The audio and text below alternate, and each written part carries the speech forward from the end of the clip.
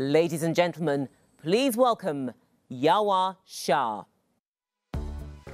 Ladies and gentlemen, welcome to Sibos. Wow! After 2 years of bringing the community together online, we are absolutely delighted to be here back in person and to continue extending Sibos to delegates from all around the world, first time virtually in a hybrid experience. And to all of you digitally that are out there, let me welcome you as well. A lot has changed since the last time I was on this stage. The world has undergone unprecedented transformation, shaped by the global pandemic, geopolitical shifts, recalibration of supply chains, accelerating digitization, and significant economic turbulence. But in spite of all this, our industry has proven itself to be highly adaptable, demonstrating great resilience under extraordinary pressure, and with an ability to innovate during these difficult times. We have an important role to play, now more than ever before. And that frames our themes for the week. We have a lot of great sessions to look forward to. And this starts now with our first speaker. It is my absolute privilege to introduce our opening speaker, Her Majesty Queen Máxima of the Netherlands. In her capacity as the United Nations Secretary General Special Advocate for Inclusive Finance for Development, Queen Máxima is a leading voice for financial inclusion around the world, championing responsible innovation that supports universal access to safe and effective financial services. For more than a decade, she has served as the UN Special Advocate, advancing important ESG issues to the top of the country and corporate agendas in support of the UN Sustainable Development Goals. She is active in many other forums as well, including the G20's Global Partnership for Financial Inclusion, the World Economic Forum's Global Challenge initiatives on the future of the global financial system, and here at home, the Dutch Committee for Entrepreneurship and the Dutch MoneyWise platform. And Queen Máxima is certainly familiar with that industry, having worked and trained as an economist and banker. Ladies and gentlemen, please welcome to the Sibos stage Her Majesty Queen Máxima of the Netherlands.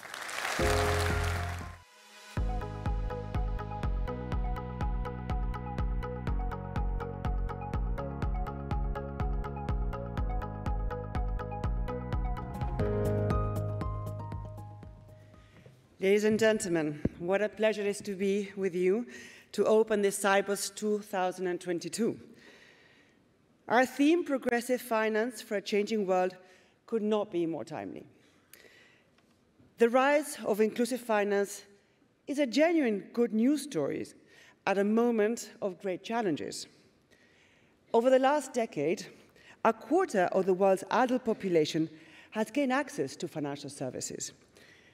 Fully 76% of adults are now in some way included. This is a remarkable achievement, which has unlocked new opportunities for millions of people previously left behind. Investments in critical digital public infrastructure, such as greater connectivity and digital IDs, have laid the foundation for this amazing growth. And the rise of digital payments has driven a massive increase in account ownership. In the last 4 years, almost 40% of adults in developing economies open their first account to receive a wage or a government payment. Millions of small merchants are now paid or making payments with their own phones in their own pockets, transforming their ability to manage their finances and invest in their businesses. This, in turn, has enabled financial service providers, especially new fintech players, to innovate in the design and delivery of new products and services. The rapid growth in mobile phone use and new customer data trails offer exciting new ways to deliver financial products by leveraging big data and AI, especially in emerging markets. Yet, we should not seek innovation for innovation's sake. With each new technology, such as central bank digital currencies, for example, we must always ask, what problems are we trying to solve? And what future are we envisioning to stand the best chance at achieving long-term success? How do we provide more value beyond what existing platforms can already deliver? Well, the first priority is to make sure we do no harm. Ensuring key digital public goods are in place, like cybersecurity, consumer protection, data governance, and digital literacy, can help marginalized communities navigate financial services more safely and in ways that really work for them. Fair competition and interoperable payment systems can help markets work better for even the smaller scale customers. But that is only a first step. We have a chance today to move beyond doing no harm to actually doing good. So beyond transaction volume and customer acquisition, can we create the rails for transformative change to help users become more financially healthy? Just as we should not innovate for innovation's sake, we should not design products simply to maximize short-term results. Rather, it is important to see how much value we can generate in the long run. Value for customers that in turn translates into value for firms. For example, one Australian bank invested in measuring financial well-being of their customers to understand their behaviors and to develop products that could help them become more financially healthy. This resulted in a goal tracker program that helped 20% of their non-savers to start saving regularly. How can we do more of this? How can we help people to better manage their day-to-day finances, to get access to credit, to plan and meet future goals, and at a time of multiple crises, to build resilience and ensure themselves against shocks? To do so makes real good business sense. Financially healthy customers are better customers, and those who provide these services can differentiate themselves from other providers. But for the moment, that is not what is happening. Today, despite growth in account ownership, only 55% of adults in developing economies can access emergency money within 30 days, 55%. And almost half of respondents in a recent survey, including those from OECD countries, therefore rich countries, agreed with the statement, "I have no money left at the end of the month." In some places, we have seen both an increase in access to finance and simultaneously a decrease in financial health. So please, let us identify the best solutions to these challenges and really bring them to scale. One approach is to encourage private-private partnerships that provide services across entire value chains. In Côte d'Ivoire, for example, I saw an excellent partnership between an agri-tech platform, We Agri, and a company that processes and distributes cashew nuts, and a financial sector provider. Together, they were able to combine financial services, market access, business training, and extension services to help women across Côte d'Ivoire's cashew nut sector. This partnership has benefited everyone across the value chain, and it has increased efficiency, transparency, and productivity, supporting local economic development. Collaboration across industry and government is also key to creating inclusive digital public infrastructure that really enables services beyond finance. Think about health, think about education. These are the building blocks of sustainable development. If we get this right, digital innovation holds tremendous promise for financial inclusion and financial health. So let us please envision that better future, share our experiences, and use this conference, ladies and gentlemen, to build a secure, trusted, and efficient digital economy that really works for all. I really trust that you will actually take it to the next level and you can make a difference in your own countries. Thank you so much.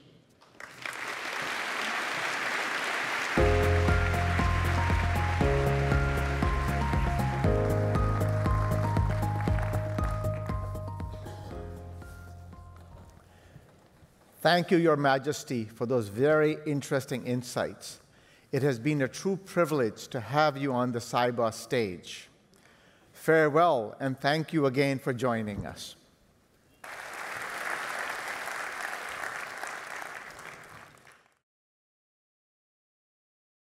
Ladies and gentlemen, a very good morning. It's a real pleasure to kick off this year's Sibos conference. Geopolitical tides, an energy crisis, economic concerns, all of these add up to a very uncertain world right now. Our challenge is to understand and manage all of the risks and to make our way through.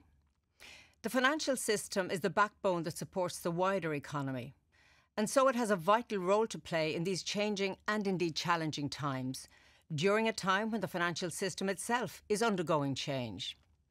So today I want to talk about what that changing world of finance looks like and how the European Union is responding to the risks and opportunities of those changes, in particular in the areas of digital finance and payments. But I have to begin by addressing one horrific fact. War has returned to the European continent. Russia's brutal war is hitting Ukraine and its people first and foremost. In the European Union, we have relied on the financial system to help us implement sanctions on Russia.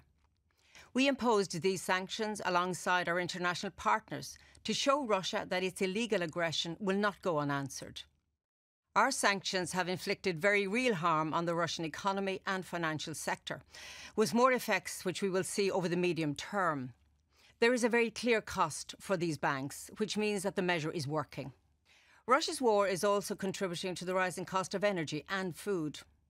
In these difficult times, it's more important than ever to have a strong financial system as the backbone of the economy. The financial system itself is in a time of change and upheaval. Technology and innovation are having a huge impact.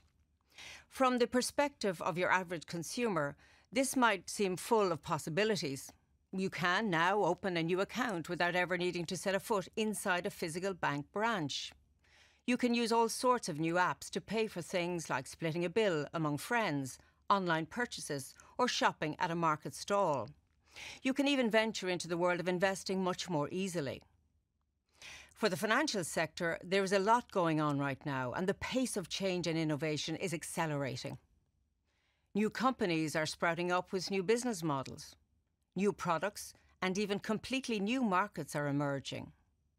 Behind the scenes, internal processes are being revolutionized by artificial intelligence. But there are downsides as well. We risk leaving behind people who aren't as comfortable with technology, especially more vulnerable groups.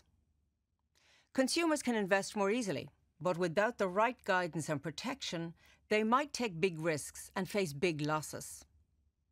The Financial Stability Board has warned that crypto markets could grow into a threat to global financial stability. In addition, the reliance of financial firms on the same providers for digital services could open them up to new risks. This new world of digital finance is exciting, fast-moving and full of potential. But it's clear that there are risks as well.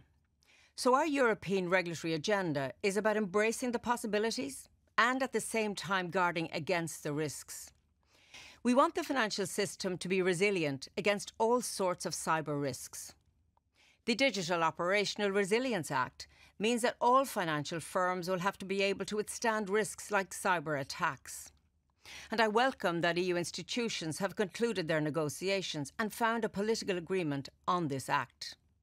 There is a clear and urgent need to bring crypto asset markets into the regulatory and supervisory fold. So I do welcome that there is agreement among the EU institutions on proceeding with our new and world-leading regulation on markets in crypto assets. We also recognise the benefits in the technology behind crypto, distributed ledger technology. In March next year, a pilot regime will enter into force, allowing market participants and regulators in the European Union to experiment with trading and settlement of tokenised financial instruments using distributed ledger technology within safe boundaries. Our support for innovation in the European Union is strong, and that also applies in the field of payments. In the coming weeks, the Commission plans to deliver a legislative proposal to speed up the rollout of instant payments in the European Union. Instant payments are a simple idea. Money changing hands at the click of a button and within seconds. But that simple idea has a powerful impact for an individual who can pay their emergency repair person, for a small business that doesn't have to wait so long for invoices to be paid, and for financial firms that can offer new services based on this instant nature. But right now, only around 1 in 10 credit transfers made in euros are instant. At the current rate, it would take us 10 years to reach a full rollout of instant payments in the EU. So we simply can't afford to wait that long. Our legislative proposal will include measures to promote a much more widespread use of instant payments made in euro. Instant payments should be the norm and not a premium service. So they need to be priced proportionately, as is already the case in a number of EU countries. Consumers should feel confident about using instant payments, which means we should put in place safeguards to reduce the risk of fraud or indeed errors. And finally, providers should be able to rely on a consistent and efficient EU sanction screening process suitable for the instant nature of these payments. We believe that this instant payments proposal will bring us closer to a fully integrated market for payments in Europe. With the boom in private digital payments, central banks around the world are considering how to respond. And indeed, many are looking into central bank digital currencies. Today, over 100 countries are exploring this area. And that makes international cooperation absolutely essential. I welcome that the G7 has laid down a set of principles for central bank digital currencies. In the European Union, the Commission is working closely with the European Central Bank on a possible digital euro. A digital euro would be a companion to physical euro cash, which would keep its rightful and important role. And a digital euro would also provide an alternative, not a replacement, to private means of payment. The digital euro could provide new options for online payments, offline payments, peer-to-peer payments, and many more. We see a major role for private payment service providers in the distribution of the digital euro. Cooperation with the private sector would have clear economic benefits by increasing competition and innovation in the EU retail payment market. The Commission will propose a legislative proposal to lay down the principles for a digital euro in 2023. And this is a necessary step before the potential issuance of a digital euro by the European Central Bank. In these uncertain times, the role of regulators is to provide rules and guidelines to enable financial firms manage risk and take on only those risks which are manageable. In the EU, we're supporting financial innovation while guarding against the dangers. And we look forward to seeing the new innovations that will change finance for the better. So together, we are designing the future of finance. Thank you. Ladies and gentlemen, please welcome back Yawa Shah.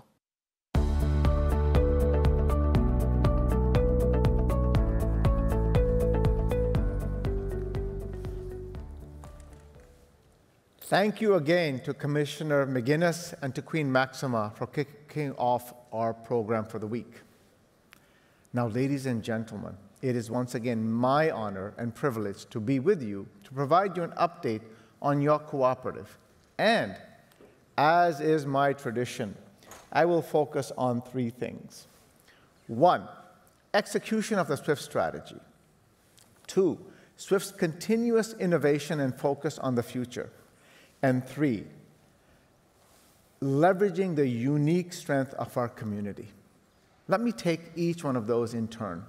First, strategic execution. Banks are in a world of intense and intensifying competition, and it's coming from many directions. Fintechs, big tech, new technologies, and many more are challenging today's financial ecosystem. And of course, you know all this because you live it every day. But you also know firsthand that banks are equally leaning in hard on the future and significantly transforming the end client experience. We also see this at SWIFT. In fact, I'd like to point out a few inconvenient facts when people ask me if banks are keeping pace with the changing times. Allow me to talk a little bit about payments first. Most payments on SWIFT today use GPI, and that means 50% reach end beneficiaries within 5 minutes. What impacts speed? An analysis of SWIFT GPI data earlier this year with the BIS found that payments spend noticeably more time at the beneficiary leg than in the in-flight first leg. In fact, more than 80% of the processing time is at the beneficiary leg because of factors like capital controls and operating hours. And there's another important point. The research confirmed that cross-border payments on SWIFT involve typically one intermediary, again contradicting some misconceptions, and payments with 3 or more represent less than 1% of SWIFT's total volume. The point with all these stats is to underscore just how much our industry has transformed the payments experience and the strong foundations we have put in place. SWIFT's strategy is building on this and goes even further to enable instant and frictionless payments and securities transactions from account to account anywhere in the world. And we're not just providing you with just 1 or 2 components either, but delivering a whole package that provides a seamless end-to-end experience for you and your end customers. This capability is unique to SWIFT, and we have been laser-focused on the execution. Today, you can check on the security of your counterparties to make sure you are doing business with them. You can pre-check beneficiary account details to confirm upfront that a payment will get to its ultimate destination. Automatically spot potential anomalies you want to watch out for in flight. Handle problems that come up in real time. And maintain the visibility of your transaction all the way for you and your customers. And that is just not on the high-value wholesale side either. Since we spoke this time last year, we are building great momentum on SwiftGo that allows banks to get much more innovation and competition in this space with their front-end offerings to small businesses and consumers for low-value payments, reusing SWIFT in the back end. In the next few months, we'll make a huge advance in cross-border landscape as we activate SWIFT's transaction management capabilities. This is a step change in the way international transactions work, taking us beyond sequential messaging to an API-driven orchestration layer, which will power future services such as anomaly detection, data analytics, tracking, and exception management. And all of this powered by ISO 20022 rich data. The payments industry demanded this new standard to drive increased automation and innovation and better customer experiences and reduce processing exceptions. Now, you all have put in significant effort to get ready for this, with multi-year preparations in full swing. There are 3 levels to this: SWIFT readiness, community readiness, and MI readiness. SWIFT is prepared and looking at how we support you and the whole ecosystem. As we near the start of the migration window in November, we are looking at all kinds of what-ifs, as you would expect, to support execution, which must be impeccable, given the systemic implications of this transition. And we have also one more topic in the business side, securities. We see huge potential in securities as well. As you may know, securities is about 50% of our traffic, and it's an important part of our future. We're working closely with the industry players to tackle common pain points that create friction and that leads to settlement fails. This includes work like the new SWIFT Securities View that we recently announced, which will bring new levels of transparency in the post-trade processing world. Underpinning all this is our continued work in areas like financial crime compliance and cybersecurity through the Customer Security Program to help the industry achieve ever higher levels of efficiency and effectiveness. But as you know, I always like to cover 3 points. So let me just also emphasize that even as we execute faster than we ever have, we never lose focus on what matters the most: the security, the reliability, and the resiliency of our network. This is absolutely fundamental to our franchise and where we make significant investments every year. And we have plans to do even more. Watch this space. And as you know, we are overseen by the G10 central banks, which underscores our unique role in the world, and this further reinforces our strong commitment to innovating responsibly. Which brings me to my second point, our relentless focus on the future.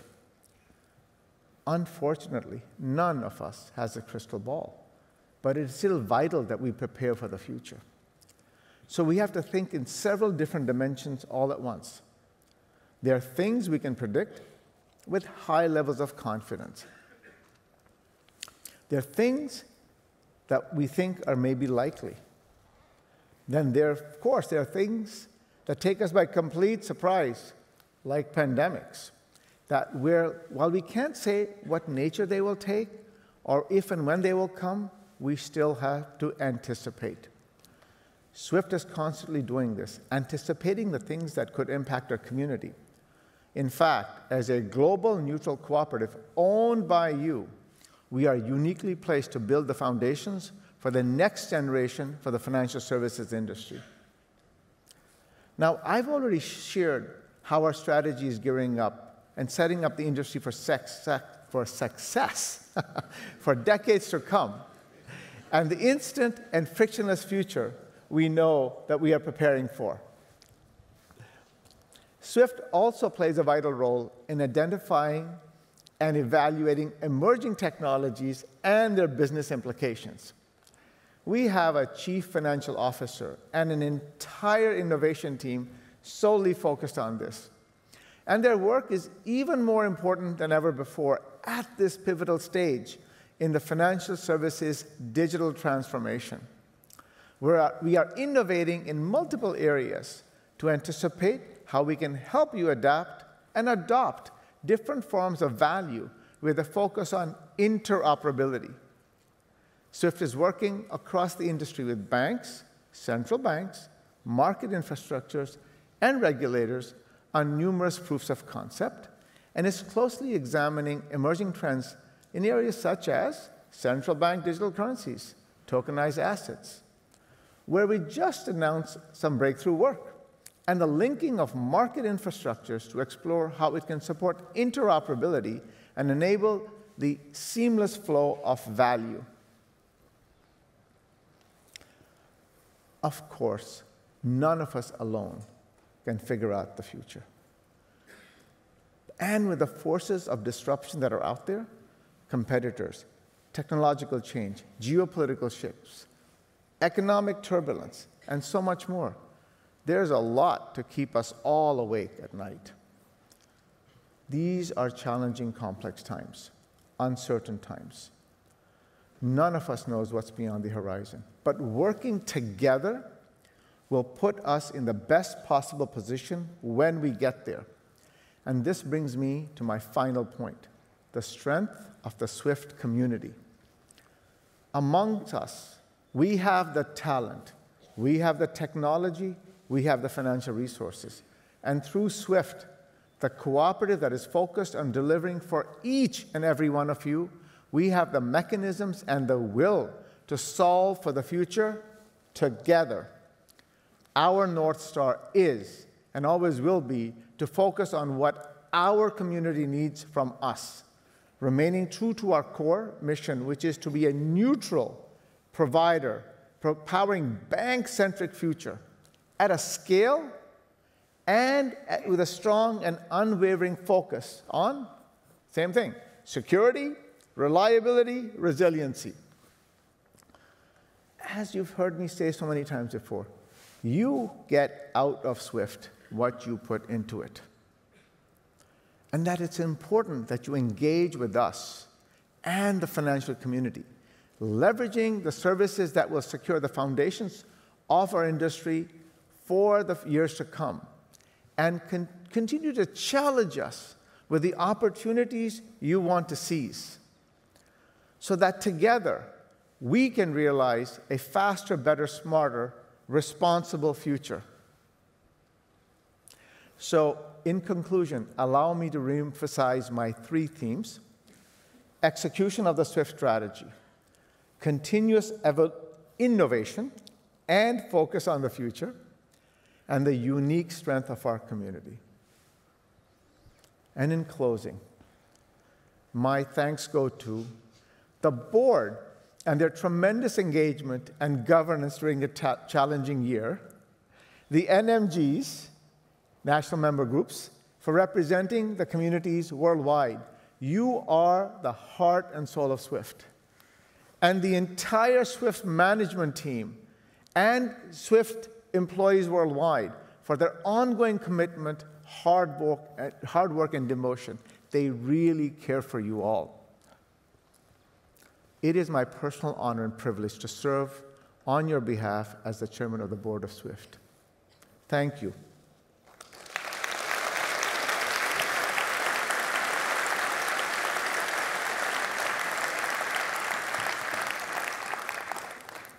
Ladies and gentlemen, now please welcome to the stage Javier.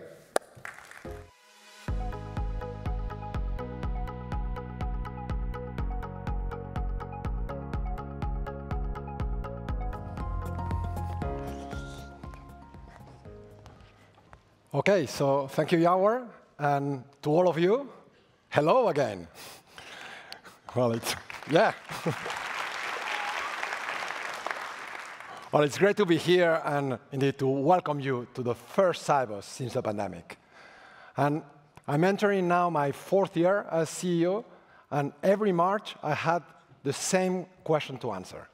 Will we or will we not be in person at Sibos? Well, this year the decision was a little easier, but bringing in more than 8,000 people, we are, of course, have taken nothing for granted, and we've considered dozens of factors to deliver the best possible Sibos in a safe and sustainable way. And I hope you agree, right? It's great to be back. And it's also quite fitting to be here in Amsterdam, for our return to a physical Sibos. Because, the Netherlands is a great example of a community that truly knows what it means to collaborate, to innovate, and to adapt its physical infrastructure. And, well, I don't know if you know, but about 1/3 of the country is below sea level. So it has survived, actually, through an amazing network of drainage systems that prevent flooding. It has, the Netherlands, actually, one of the most sophisticated anti-flooding systems in the world. And if that critical infrastructure wasn't in place and working so effectively, well, Sibos could be underwater right now. And talking about collaboration, innovation, and adaptation, I think our SWIFT community knows something about it as well. Well, we need that spirit to be able to address the global challenges that we'll be discussing this week. I mean, challenges like climate change, geopolitics, pandemics, rising energy costs, inflation, recessions that are affecting people all over the world. So, and of course, we just heard it, financial inclusion from Queen Máxima, still a lot of work to be done, and we have a very important role to play as an industry. And there is no doubt that some of these global shifts are already having an impact in the industry. I mean, take the pandemic. Well, the worst pandemic in 100 years has massively accelerated digitalization as institutions raced to meet the growing needs from businesses and consumers all over the world. And having navigated the pandemic, the current geopolitical crisis was fast on its heels, with, of course, the war in Ukraine that has tragic human consequences, as well as broader geopolitical ramifications. Well, we heard it from Commissioner McGuinness. She talked about the industry's role in sanctions. Obviously, SWIFT was brought into the spotlight like never before due to our role in the financial ecosystem. As you all know by now, we are subject to EU law, and we implement EU sanctions decisions and work together with banks to comply with our collective responsibility to implement them. And alongside those really extraordinary external factors like the pandemic and geopolitics, the technology has kept on accelerating at a massive pace. And our industry press today is full of the future promise of CBDCs, tokenization, or artificial intelligence, to name a few. And that's just today's news. If you head over to InnoTribe, I'm sure you will, during the week, you'll hear the latest about DeFi, Web 3.0, and the metaverse. So it's a great promising concepts that are out there. But we still have our fair share of challenges. You know, in different ways, each of these external factors, the pandemic, geopolitics, and new technologies, are all contributing to the increasing fragmentation of the global financial industry. And this is something, by the way, is a theme that has come up repeatedly in recent meetings with CEOs of financial institutions and also government leaders all over the world. The IMF, in fact, predicts that just technological fragmentation alone can send some countries into reverse gear and cut their GDPs by 5%. And let's not forget as well that for transactions across borders, interconnection is everything. And our community, as the backbone to the financial industry, has always been a symbol of global cooperation, focusing on the opportunities that can bring us together. And that's why I believe that we're perfectly placed to be part of the solution in addressing this global fragmentation. Let me lay out why. Well, first is that we're about more than messaging. We bring standards, data, security, and compliance to keep the world connected with the right levels of transparency, risk, and control.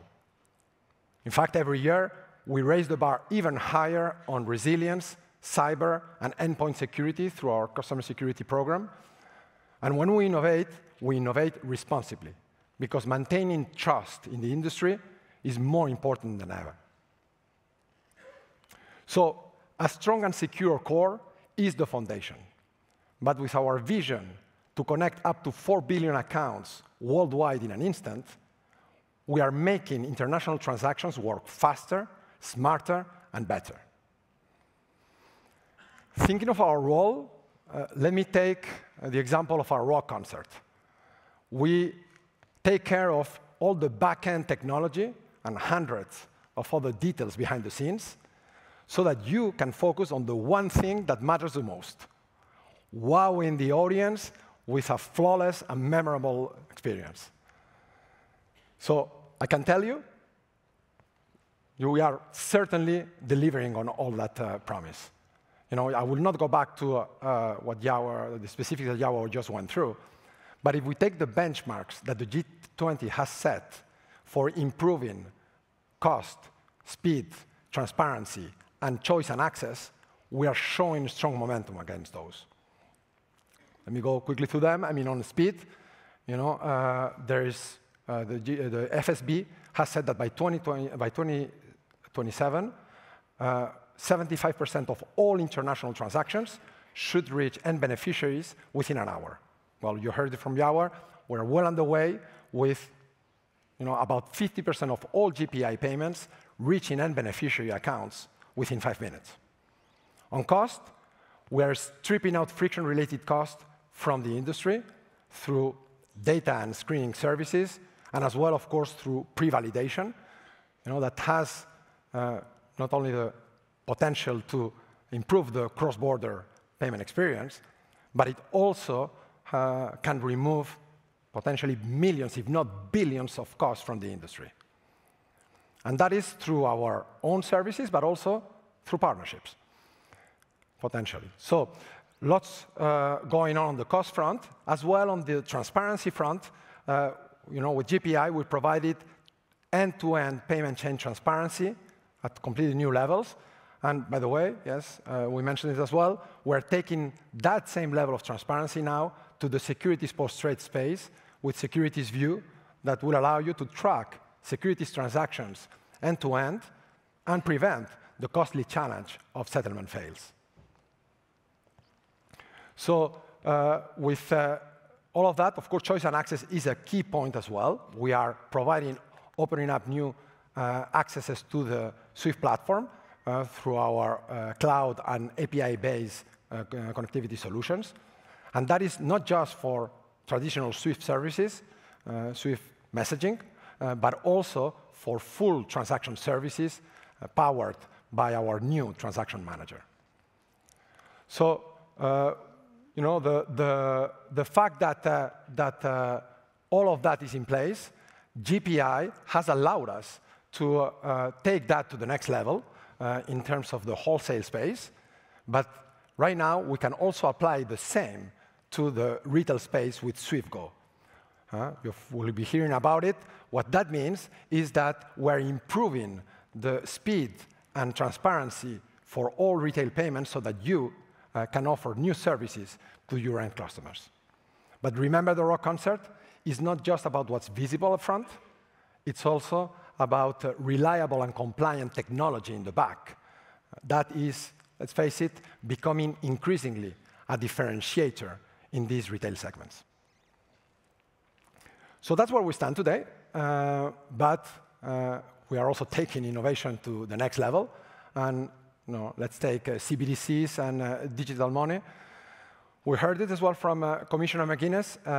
There are over 100 countries now exploring CBDCs. But in that front, international cooperation is essential.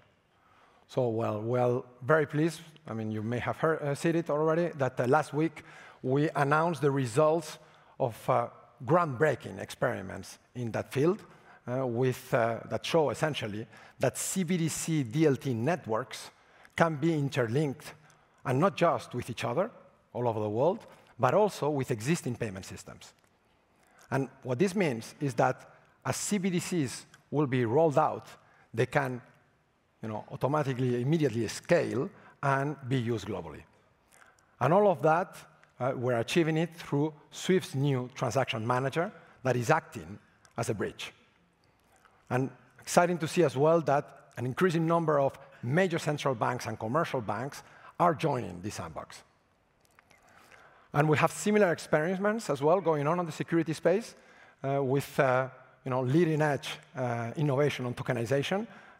As digital assets mature, they can also be seamlessly exchanged across borders. And of course, with November almost upon us, rich data through ISO 20022 is also a big part of the industry's innovation agenda. We're fully ready at SWIFT to support the start of the coexistence for cross-border payments. And what is really exciting is to see that over time, there is a huge potential for improving the frictionless future for cross-border payments and further innovation, leveraging that rich data.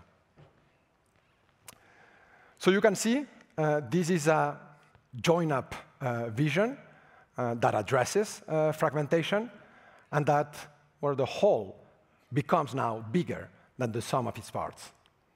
But we can't do this alone. We need you if we want to transform and the speed, transparency, and interconnectedness of the global ecosystem, we need you to adopt these new innovations and doing that across the global ecosystem. And I can tell you, we are here to support you every step of the way. I've been part of SWIFT for over 2 decades now, nearing 3. Well, in case you were wondering, I started when I was 5. And I just love SWIFT's capacity for change. Last time I stood in front of you, in my first year CEO, it would have been impossible to predict that a global pandemic and a geopolitical crisis were just ahead. There will be certainly future unknown challenges, I'm sure, but I am convinced that our unique global organization will be more relevant than ever before. And that because we have a purpose in unifying the financial industry, and that, I have no doubt, will be more critical and definitely needed for the next decades to come. Let's appreciate also the chance this week for in-person human connection and take the bigger picture. Is that we know technology is great, but as the saying goes, technology is at its best when it brings people together. So I would like to thank the entire SWIFT team for having worked so hard over the past 2 years to see us through the challenges that we have. But also I would like to thank you all for being such a united global community. I really look forward to engaging with as many of you as possible during the course of the week. Thank you, and have a great Sibos.